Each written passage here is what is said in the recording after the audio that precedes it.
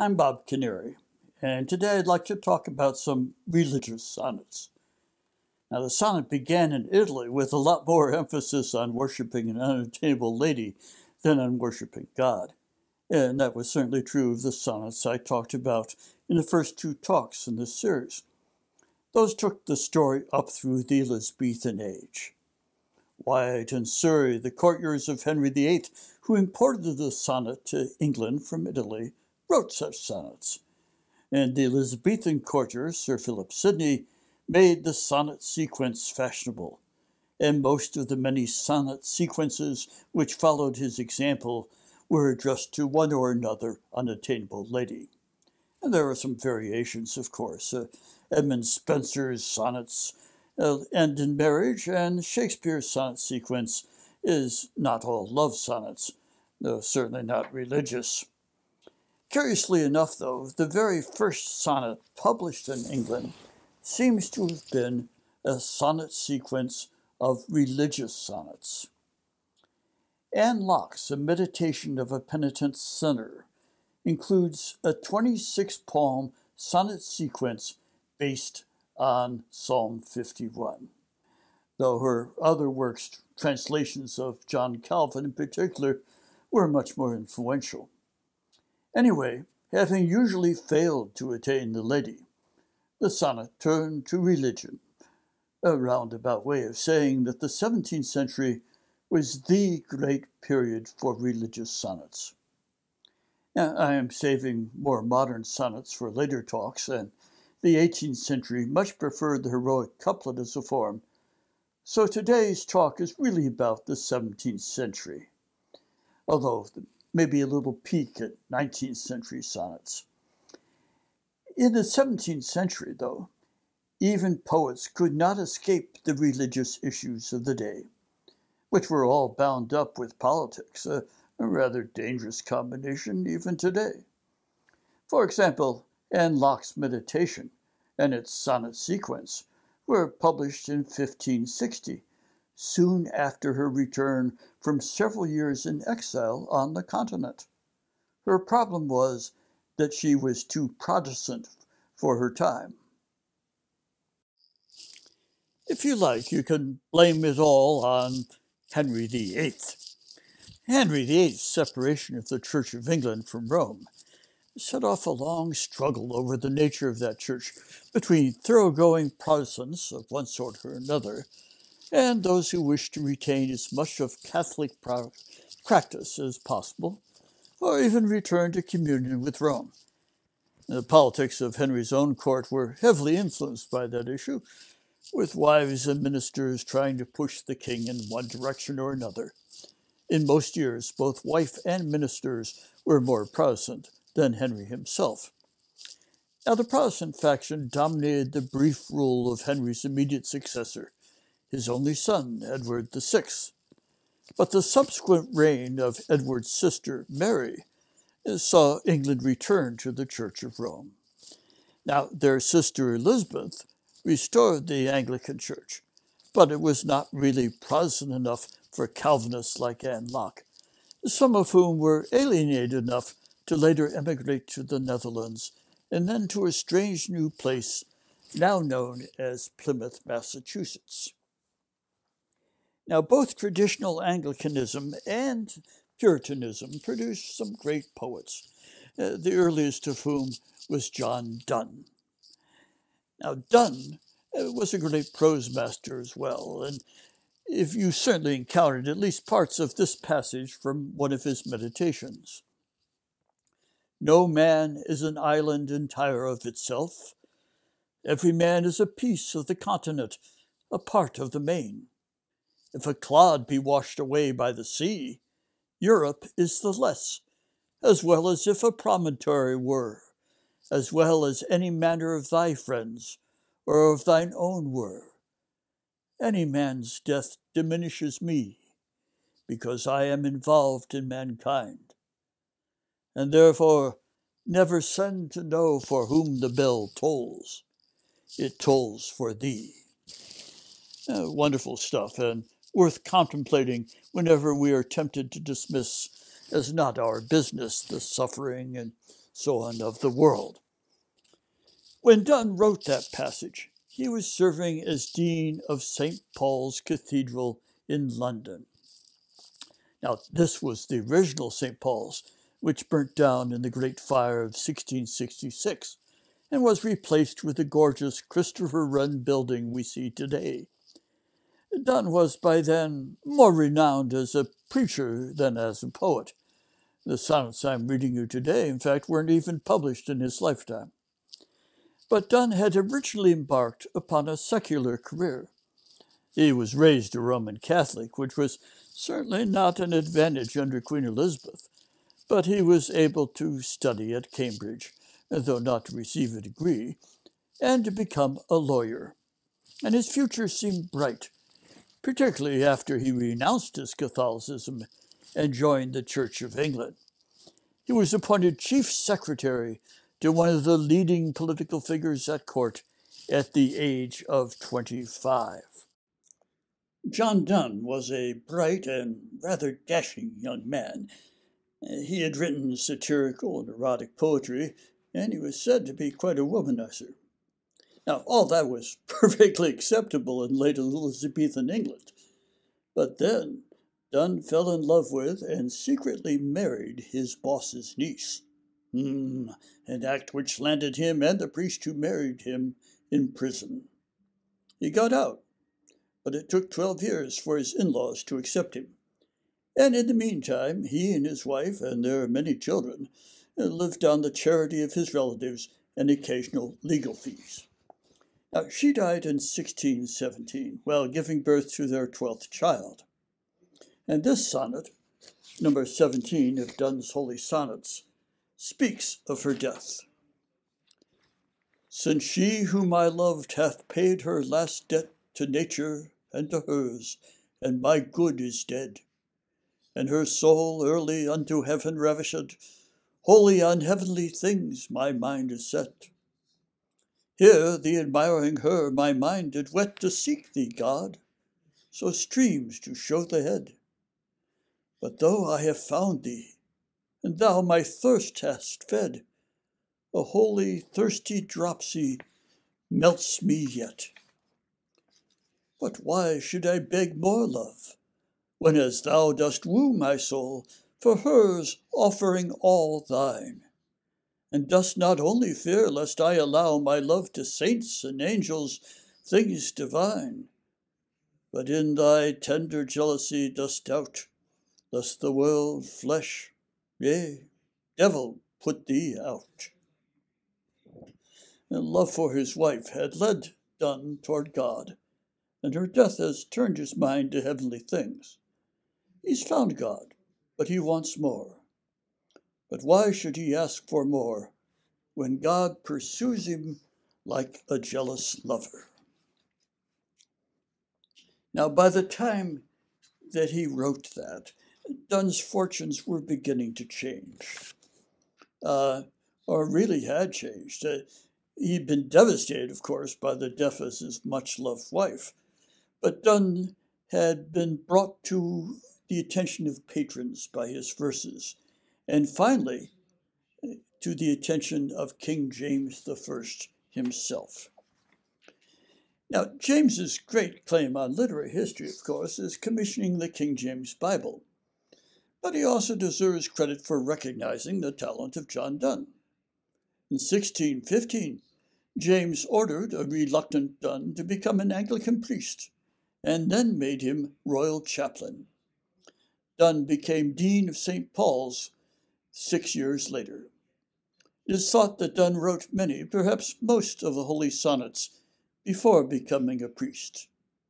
Sonnet number 14, in which Donne begs God to give him strength to resist his worldliness, may help us understand his doubts about his worthiness for the priesthood. Batter my heart, three-person God, for you as yet but knock, breathe, shine, and seek to mend, that I may rise and stand, o'erthrow me and bend your force, to break, blow, burn, and make me new. I, like an usurped town, to another do labor to admit you, but oh, to no end. Reason, your viceroy and me should defend, but is captived and proves weak or untrue. Yet dearly I love you, and would be loved fain, but am betrothed unto your enemy. Divorce me, untie or break that knot again. Take me to you, imprison me, for I, except you enthrall me, never shall be free, nor ever chaste, except you ravish me. Donne begs God to take him by force. He's like a town betrayed by those who are supposed to defend it, and God must batter down the walls. Only by surrendering to God can he be truly free. Only if taken by God's love can he hope to be chaste. Perhaps I should note that moments of self-doubt are a normal part of the religious life and experienced, or so I am told, even by saints. Now, Donne also recorded moments of exaltation, as in this next sonnet, Holy Sonnet number 10. Death, be not proud, though some have called thee mighty and dreadful, for thou art not so. For those whom thou think'st thou dost overthrow, die not, poor death, nor canst thou kill me. From rest and sleep, which but thy pictures be, much pleasure, then from thee much more must flow. And soonest our best men with thee do go, rest of their bones, and soul's delivery. Thou art slave to fate, chance, kings, and desperate men, and dost with poison, war, and sickness dwell, and poppy or charms can make us sleep as well and better than thy stroke. Why swell'st thou then? One short sleep past, we wake eternally, and death shall be no more. Death, thou shalt die. John Donne was the greatest of the early 17th century poets, known as metaphysicals, a term bestowed on them by 18th century critics who disliked their show of learning and the elaborate, sometimes strange metaphors they thought characteristic of the group. Such metaphors are often known as metaphysical conceits or just conceits, and I believe it's a rule that you're supposed to mention the term whenever talking about metaphysical poets. Now, the modern reputation of the metaphysical poets was stimulated in the 20th century by Herbert Grierson's 1921 anthology, shown on the screen, and by the advocacy of T.S. Eliot. Other poets called metaphysical include Abraham Cowley, Henry Vaughan, Andrew Marvell, Richard Crashaw, and George Herbert. It's a pretty varied group, and like many such labels, metaphysical may suggest they have more in common than they actually do. Now, my own favorite among them is Andrew Marvell, but the best religious poetry is probably by George Herbert. Now, as his book, quoted on the screen, suggests, George Herbert was a country parson. He actually came from a wealthy family. He'd been a brilliant student at Cambridge, and he had had a promising political career under James I. But his last decade was spent as a Church of England priest in a tiny village, and by all accounts, a conscientious, even saintly priest at that. Now here's a sonnet which shows what he means by saying that ordinary things may serve as lights of things divine. Having been tenant long to a rich lord, not thriving, I resolved to be bold and make a suit unto him to afford a new small rented lease, and cancelled the old. In heaven at his manor I him sought. They told me there that he was lately gone about some land which he had dearly bought long since on earth to take possession. I straight returned, and knowing his great birth, sought him accordingly in great resorts, in cities, theatres, gardens, parks, and courts. At length I heard a ragged noise and mirth of thieves and murderers. There I him espied, who straight your suit is granted, said, and died. Herbert imagines himself as a tenant farmer, presumably like many in his congregation. So not doing well, he wants to ask his landlord, that is God, for a new lease on better terms. But the landlord is not at home, but out in the world. The poet looks for him where one would expect to find someone rich, but instead finds him among sinners. God then grants the poet's suit, but dies upon the cross. This poem's elaborate metaphor is a good example of a conceit, but it's not really all that learned or metaphysical. It's designed to appeal to his congregation. Herbert died during the rule of James's successor, Charles I, whose struggle with Puritans in Parliament eventually led Charles to the chopping block and brought to power Oliver Cromwell, who'd led the Puritan army to victory in the Revolution and was eventually named Lord Protector, a kind of quasi-monarchy which he passed on to his son Richard. Devout himself, Cromwell found Parliament nearly as hard to deal with as Charles had. I mention this as an excuse to bring in one of my all-time favorite quotes, something Cromwell said to some fellow Puritans in exasperation. I beseech you, in the bowels of Christ, think it possible you may be mistaken. If only we all thought of that possibility more often. A better excuse for mentioning Cromwell, of course, is that the great Puritan poet John Milton was a rather important civil servant during Cromwell's reign. Milton had already made his mark as a poet and polemicist even before the Puritans came to power. The quotation on the screen there is from his famous defense of freedom of speech, written in 1644. I want to read you a sonnet Milton wrote while he was serving under Cromwell. Its title is On the Late Massacre in Piedmont, and it is a response to a 1855 massacre of some Waldensians. The Waldensians were a Protestant sect in the Piedmont area of the Alps, in what is now northern Italy.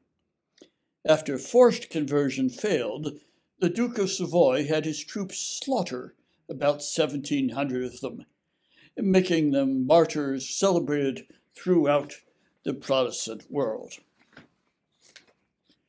Avenge, O Lord, thy slaughtered saints, whose bones lie scattered on the Alpine mountains cold, even them who kept thy truth so pure of old, when all our fathers worshipped stocks and stones. Forget not, in thy book record their groans who were thy sheep, and in their ancient fold slain by the bloody Piedmontese that rolled mother with infant down the rocks. Their moans the vales redoubled to the hills, and they to heaven. Their martyred blood and ashes sow o'er all the Italian fields, where still doth sway the triple tyrant, that from these may grow 100-fold, who having learnt thy way, early may fly the Babylonian woe. Now the stocks and stones the Waldensians do not bow down to would be the images of saints, the cult of the saints being particularly abhorrent to the Puritans. The triple tyrant is the Pope, who sometimes wore a triple crown, and the Babylonian woe is the Roman Catholic Church in general, routinely identified by the Puritans with the horror of Babylon from the Book of Revelations, an identification one occasionally finds used still by some fundamentalist groups even today. Now, the Puritan Revolution was a short-lived success, and it ended with the 1660 return of the Stuart dynasty under Charles II, as seen here in a rather uncharacteristically serious pose. And Charles was more interested in Nell Gwyn and so on than in religion or political theory. But the Church of England was again dominated by Catholic practices, and clergy were urged to teach the divine right of kings. Now, this restoration meant forced retirement for Milton, and he was going blind well before old age, glaucoma. In my next sonnet, he complains to God and then catches and reproves himself. But before I read it, let me refresh you on the biblical parable of the talents. It's found only in chapter 25 of the Gospel according to Matthew, though there's a very similar parable in Luke. In the parable, Jesus compares the kingdom of heaven to a rich man who undertakes a long trip and leaves some money, that is, talents at that time, with 3 servants, 10 to one, 5 to another, and 1 to a third. Now the first 2 invest what they get and double their money. And on his return, the Lord praises them as good and faithful servants and rewards them. The third, fearful of a harsh master, buries the money. The Lord is angry with him and takes the servant's single talent and gives it to the one who has 10. For Milton, of course, presumably the 1 talent he cannot bury away is poetry. Here's the sonnet.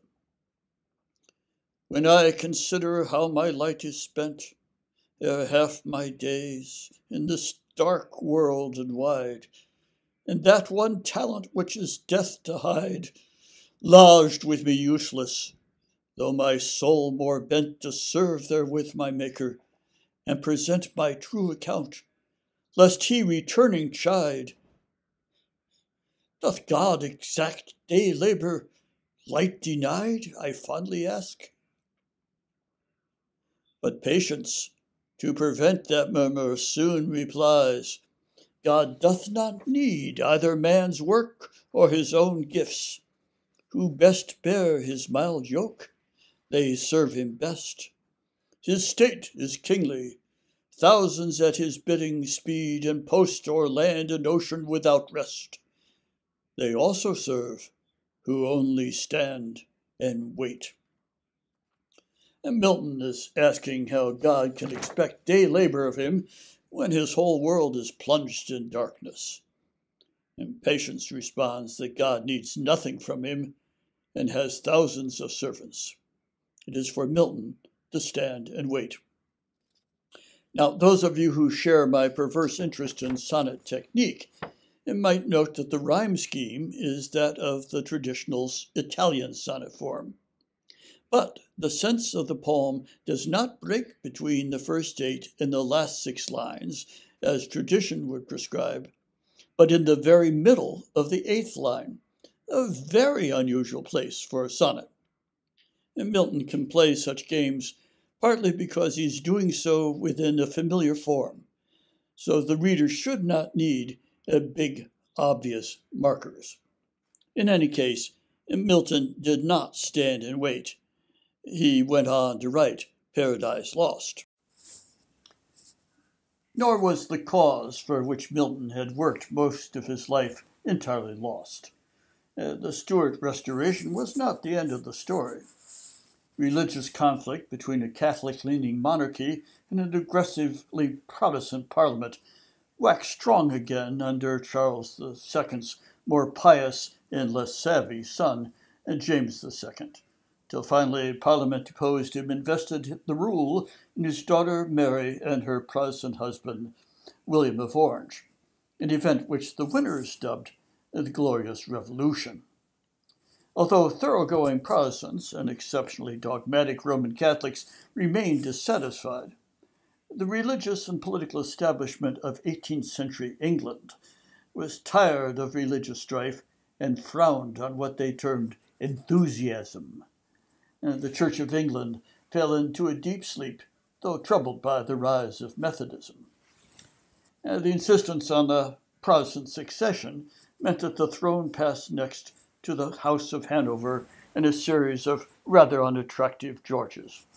In general, the 18th century was not a good century for religious poetry, though both John and Charles Wesley wrote some much-loved hymns. Barely alive in the 18th century, the sonnet was revived by 19th century romantics. Now, most of you will have read poems like Shelley's Ozymandias or Keats's On First Looking into Chapman's Homer, though you may or may not have been told that they were sonnets. But for religious sonnets, we must turn to the first generation of romantics, Coleridge and Wordsworth. And both became more conventional in religion as they grew older. And Coleridge wrote a tedious book of lay sermons, and Wordsworth wrote a whole book of ecclesiastical sonnets, mostly not worth reading. But before growing old and conventional, both wrote some poems in which the romantic love of nature comes very close to a kind of pantheism. In the sonnet I'm going to read next, Coleridge says that he knows that some will think him foolish for seeing God in nature, but that doesn't bother him. It may indeed be fantasy, when I essay to draw from all created things deep, heartfelt inward joy that closely clings, and trace in leaves and flowers that round me lie lessons of love and earnest piety. So let it be, and if the wide world rings in mock of this belief, it brings nor fear nor grief, nor vain perplexity. So will I build my altar in the fields, and the blue sky my fretted dome shall be, and the sweet fragrance that the wild flower yields shall be the incense I will yield to thee. The only God I and thou shalt not despise, even me, the priest of this poor sacrifice.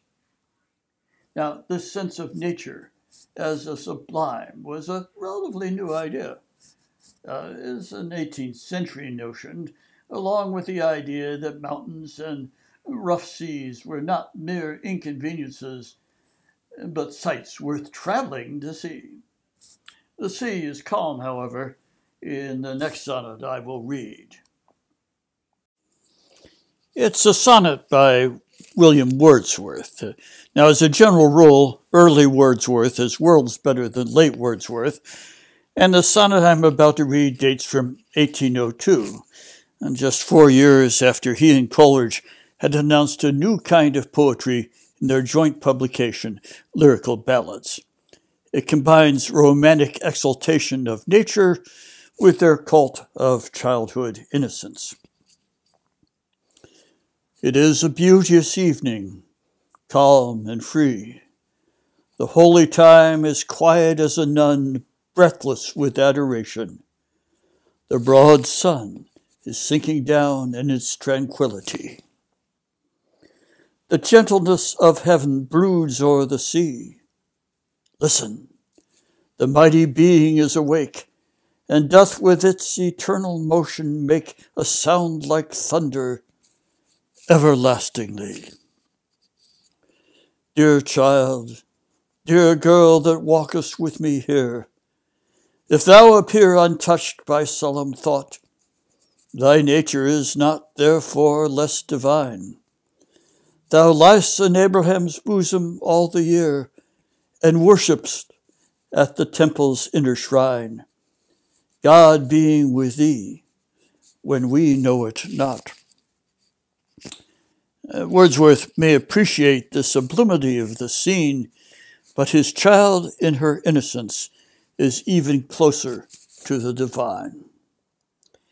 Now, this is one case in which knowing the background of a poem does not make you appreciate it more, but I guess I might as well tell you anyway. The child in question was his 10-year-old daughter, Annette Vallon, a French woman he had fallen in love with when he had gone to France in 1791, excited by the early stages of the French Revolution. He had not seen the child since hastily leaving France the next year. And he was seeing her now because he was on a visit to France to tell Annette that he was marrying an Englishwoman, despite having earlier said he wished to marry her. Now, the only thing that does do him credit in this is that he did pay the 19th century equivalent of child support for the rest of his life, partly at the urging of his new British wife. For our last religious sonnet, I'd like to read one by the Jesuit poet Gerard Manley Hopkins. Now, Hopkins is a one-of-a-kind poet. He's technically a late Victorian, but he's often thought of as the first modern poet, both because of a rather experimental style and because much of his poetry wasn't published until 1918. But this sonnet falls fairly squarely within the Romantic and Victorian tradition of finding God in nature. Here it goes. The world is charged with the grandeur of God. It will flame out like shining from shook foil. It gathers to a greatness like the ooze of oil crushed. Why do men then now not wreck his rod? Generations have trod, and all is seared with trade, bleared, smeared with toil, and wears man's smudge and shares man's smell. The soil is bare now, nor can foot feel being shod. And for all this, nature is never spent.